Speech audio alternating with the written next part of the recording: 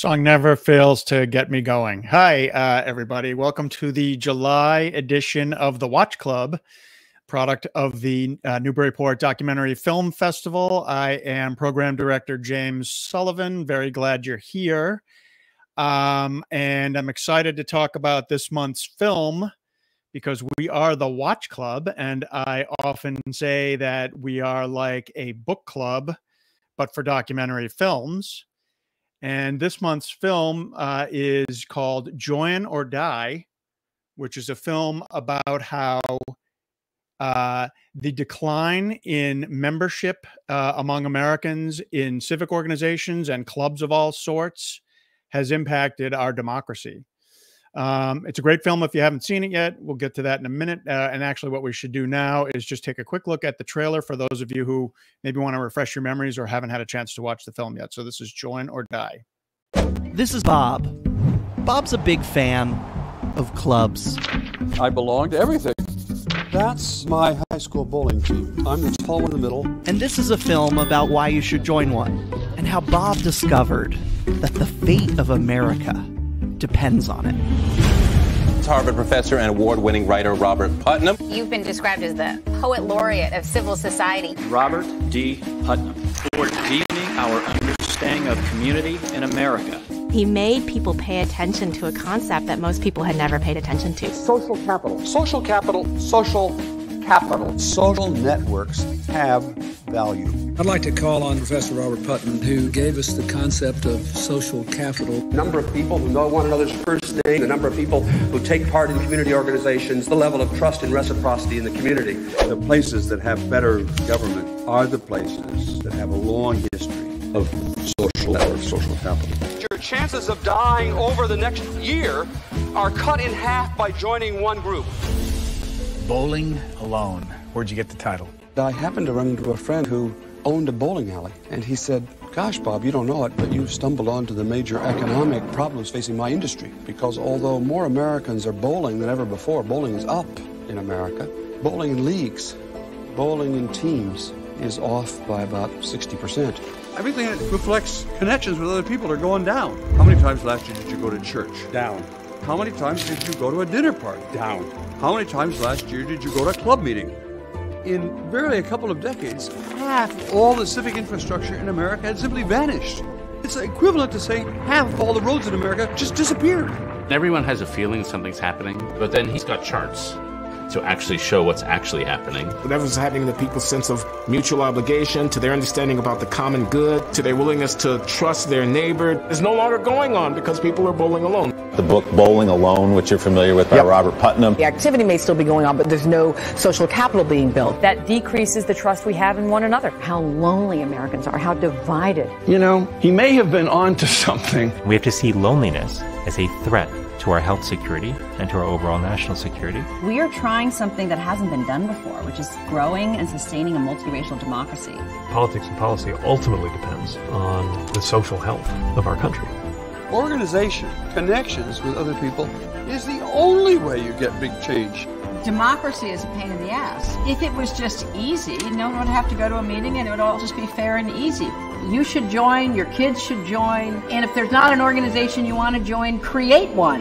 America doesn't have to be the kind of America that you've lived in your whole life. You could decide to change history.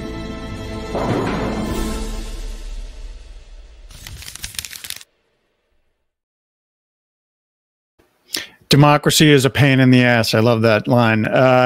I'm very pleased to welcome co-director Rebecca Davis into the Watch Club. Hi, Rebecca. How are you?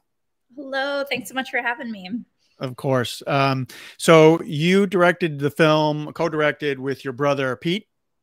Yep. And Pete is a little under the weather this evening, correct? Yes, he's very sad he could not join us, but sends his hellos, and hopefully I can answer any Pete-related questions also. I'm sure but that was the voice you were hearing from throughout the film. The narration is Pete. Yep. Right.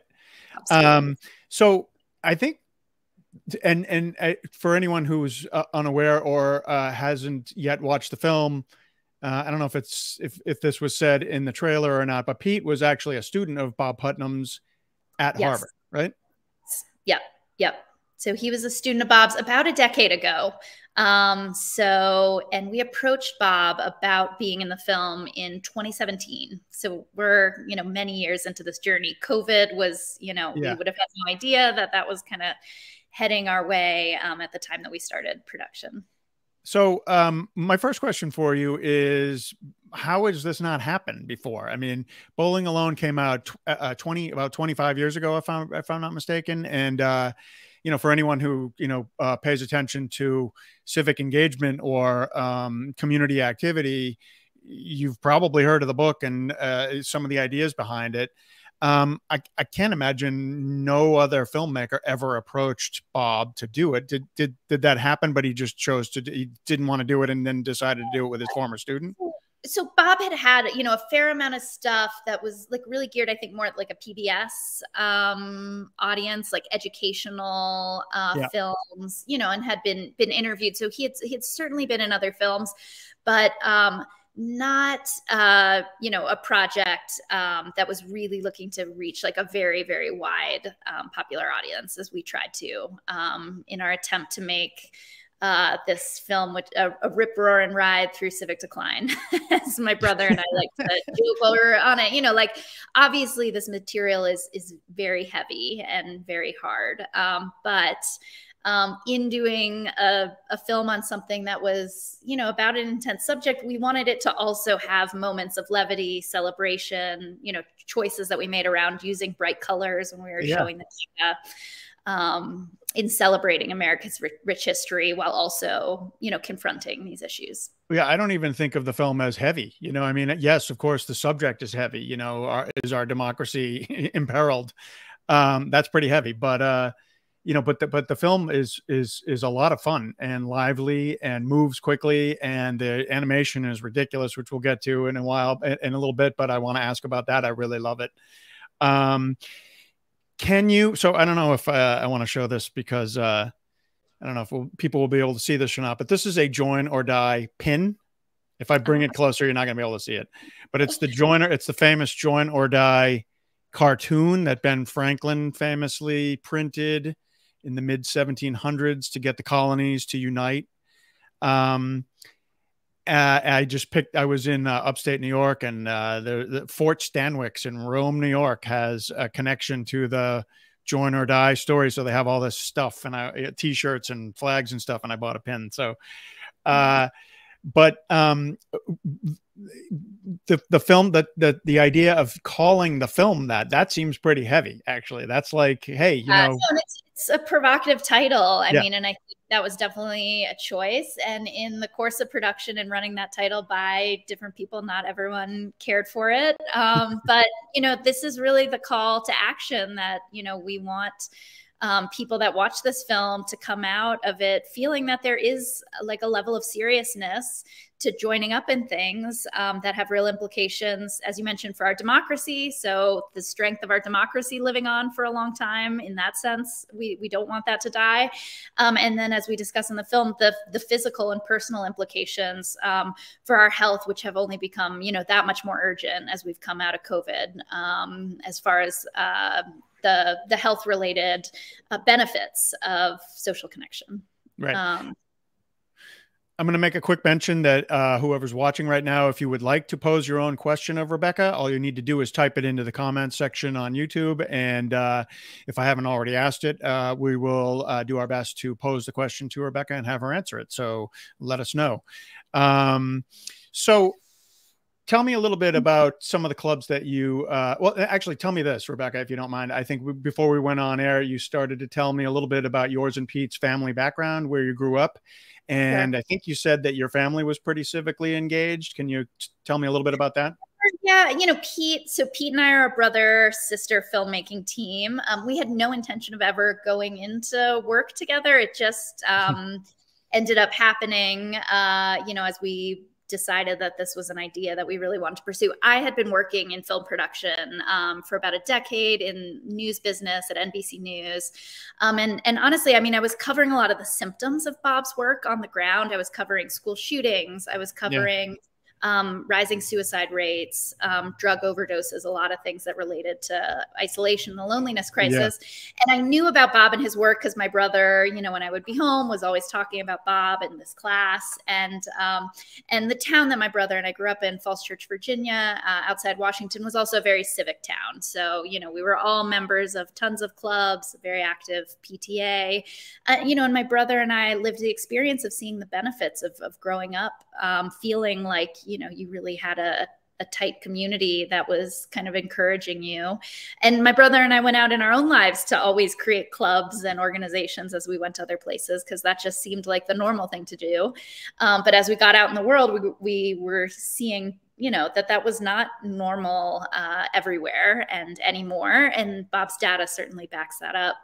And so, yeah, it was in 2017 when, you know, my brother and I just kind of had a casual conversation like, oh, has there been a doc about Bob?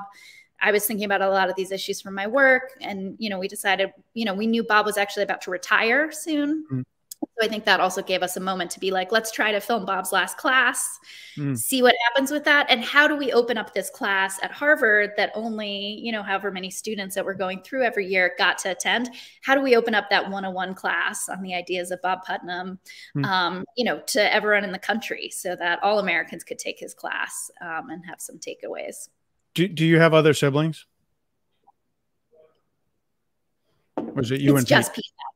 Just Pete and I. Yep. And do you mind if I ask, like, sort of, you know, can you give me a few examples of clubs that your parents were in, that they modeled for you, that they were, you know, that they were part of? Totally. Yeah. So my father was very active on like the English as a second language organization in our town that helped to kind of welcome new immigrants to our community and helped with the curriculum that was taught in the schools. My father had lived in Latin America for a long time and spoke Spanish. My mother was the recycling captain of our block. So in the 1990s, when the recycling program came to our town, as I know it came to many other towns around the US around that time, she was tasked with like knocking on the doors of, you know, the maybe 30 neighbors in our vicinity and dropping off flyers to kind of explain that program. My brother and I often got conscripted into helping her with that, kind of begrudgingly, but you know, those were kind of, yeah, just two things that that they were parts of. And then, you know, and then for my brother and I, lots of clubs at school, you know, sports, I think ends up being, we were big members of the swim team in our town. And how about as adults? I think you mentioned that you've kind of both gone on to continue to be parts of clubs. Like, are you in book clubs? Are you, have either of you done any sort of town office duties, you know, that sort of stuff? Totally. Yeah. So my brother is on the housing commission in our hometown that fights for, you know, more affordable housing. And myself, over the course of making this film, I was also working on a union campaign myself. And in the film, we use a very broad definition of club. So we include religious, anything that's getting people together. So while I was working on the film, I was also helping to organize a union at my workplace at NBC News that we won in 2019. And, you know, but I was seeing firsthand what I was seeing in the data. It was really hard to get people out to meetings because, you know, it's a muscle that a lot of us have lost. And so having a coworker come up to you and say, hey, on Tuesday night, instead of going home after work, do you want to come sit in this conference room and we're going to talk about you know, issues that are important to us? You know, that was a bigger ask than it might have been, as I know now from Bob's data, 50 years ago when people were going to meetings multiple times a week. And that seemed strange. But you do a great job in the film of sort of spelling out that, yes, we're not just talking about club membership. You can also, I mean, your religious affiliation might be part of that. Your union membership might be part of that. Dinner parties, something as simple as that, you know, which not everybody has groups of friends that they do that with anymore, to the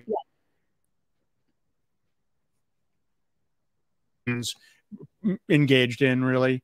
You do a great job of spelling that out. You also do a great job of explaining the benefits, you know, sort of public speaking and, just getting out of your silo, basically, and learning how to talk to people with differing viewpoints or different backgrounds. All of that is included in the film. Totally. Yeah. Underappreciated also, I think, is the skill of fighting. Like us learning how to fight. Fighting with, you know, with like, with some rules in place and, you know, civilly, right? Yes. Yeah.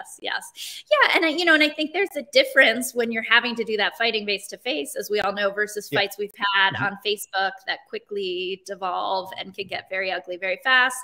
Right. And don't necessarily need to find a resolution the way you do when you're face to face, because someone can just log off and unfriend someone, as many of us, I think, have gone through in recent years, especially as our political fights have gotten deeper. Right. So, but you do focus quite a bit, naturally enough, on sort of the historic fraternal organizations. The film opens intriguingly and closes with the Oddfellows group that you, where are they based? I forget.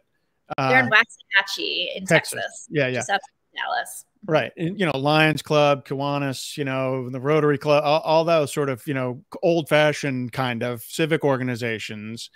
And one thing that I'm sure you get, you know, asked a lot when you're doing talks after screenings is, so Bob kind of touches on it, Putnam touches on it a little bit. Like, I don't necessarily, he says, I don't necessarily expect the current generation of sort of college age or 20 somethings or whatever to want to join the Elks Club, let's say. Yes. But it's going to look different for them. But, you know, we still want them to, you know, it would behoove them to be engaged on some level.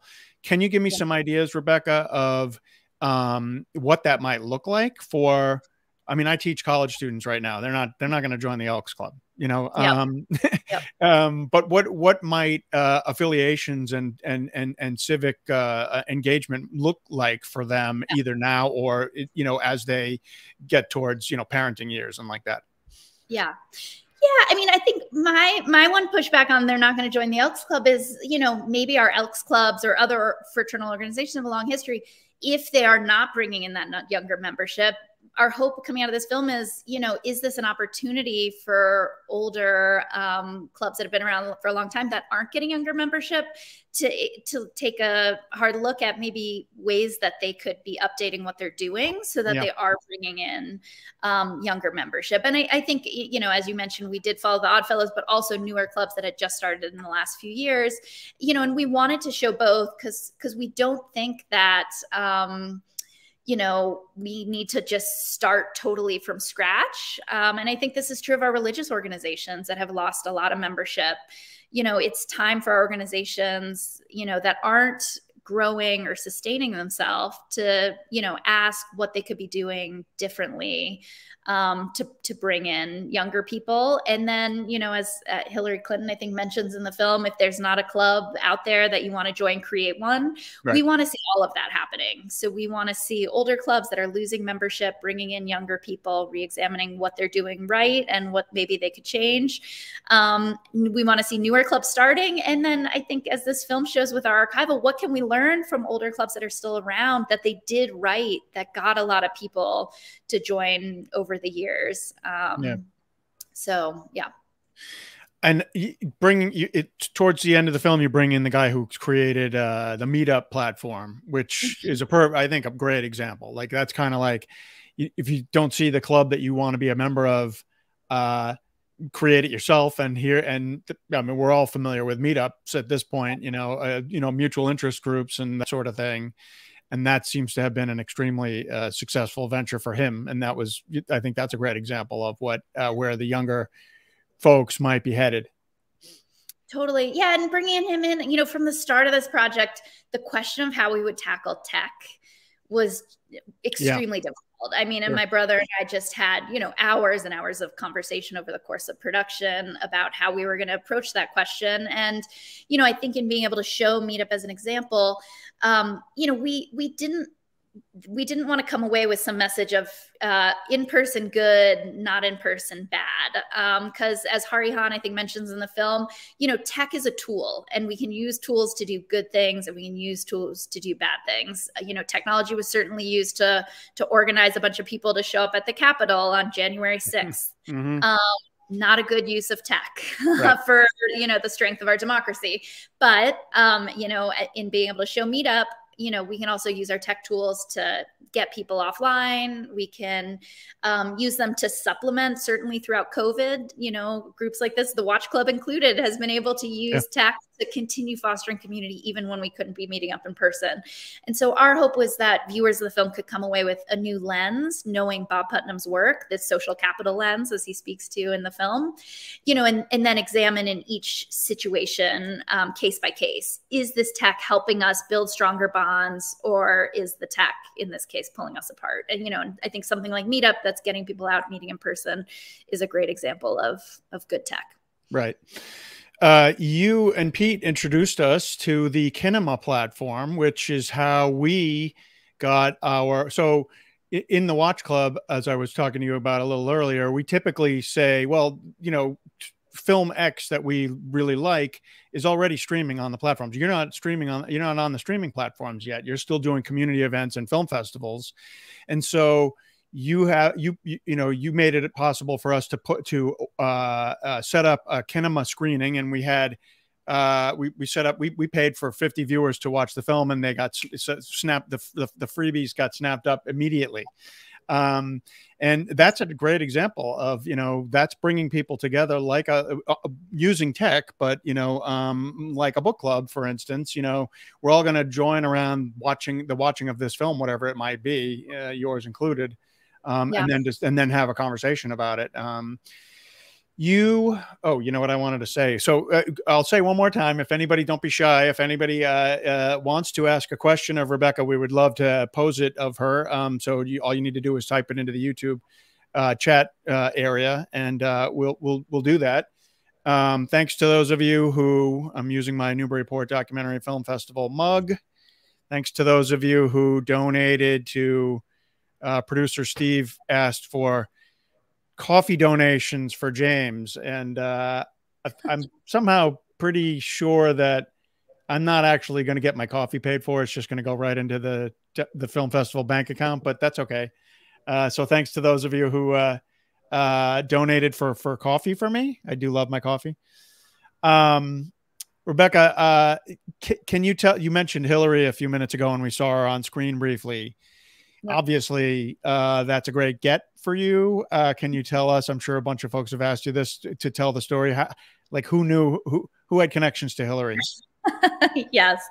I mean, there's always a journey in terms of booking, you know, on any documentary project. Sure. Of, you know, you get one person, then you try to get another person. And she was, you know, in that pyramid of people we were able to kind of get quickly for an interview, obviously, you know, at the top, because she has a very busy schedule. But, you know, I think our ability to get Hillary, and honestly, any of the, you know, academics and researchers, you know, approaching them as someone wanting to do a film about Bob's work, you know, really just threw open a ton of doors for us, because, you know, all of the people in the film, you know, have really been influenced by his work, his ideas, and equally feel passionately about them. You know, I think for Hillary in particular, it was nice that she could not only speak to the personal history of being in the White House when Bowling Alone came out, and that personal connection, but, you know, also as a historic figure in the women's movement, as we dug into the importance that clubs played for women, you know, organizing. So, you know, having that personal connection, that which is always, you know, better than just having someone because they're a big name or something. You know, she really had a story to share about meeting Bob, and we're lucky. Yep. And we know that she and her husband both, I mean, I think I probably first heard about the book because Clinton, her husband, was talking about it as president, you know, and had Bob Putnam at the White House. You mentioned the importance of the women's movement. I didn't know this. The Frederick Douglass, "What to the Slave is the 4th of July" speech was first presented to the women's, what was it? The Women's Sewing Club of, is that right? It's up around you all, I think, somewhere near Newburyport. Oh, probably well, that's probably right, actually. Huh. Okay. Wow. Amazing. Yep. Yeah. I mean, and I think, you know, there's just been so many layers as we would dig into community history, even, you know, book clubs I never put together that, you know, they've often historically been women's clubs. My mother is in a 30-year-long another club that she was in, a group of women. You know, and I learned through the course of this film that it was because women did not have access to universities. And so it was a chance to self-educate. And that's why, book clubs had traditionally, now we have much more kind of gender diversity in our book clubs, but historically they were women's groups for that reason, which was an interesting fact I also learned working on the film. With the few minutes that we have left, I think I want to talk about a little bit of your ideas about the decline in club membership. I wrote a book about George Carlin, which I bring up quite a bit because he had something to say about everything. And one of the things that he often said was, obviously a great comedian. Something that he often said was, I love people individually. And as soon as they get together in a group, I don't really want to be part of it. Like, he was very much an individualist, very much in the way that a lot of people became, I think, in the 70s, which is kind of the era that he's most associated with. Yeah. And I always thought that was a fascinating comment. Like, as soon as you get 3 or 4 people together, they start thinking in groupthink, and it's different than just a one-on-one conversation with someone. So I'm not specifically asking you about George Carlin, but more generally about like what happened in the 70s or so when, Bob Putnam's research will tell us the club participation and other kind of civic responsibilities kind of took a nosedive. Yeah, I mean, and this is where it gets a little tough with the research. And for those that want to go on and actually read Bowling Alone, we touch on a little bit, but can't go into obviously trying to make a 500-page book into a 99-minute film. One of the issues that Bob brought up in Bowling Alone that we do point to in the film is the rise of TV.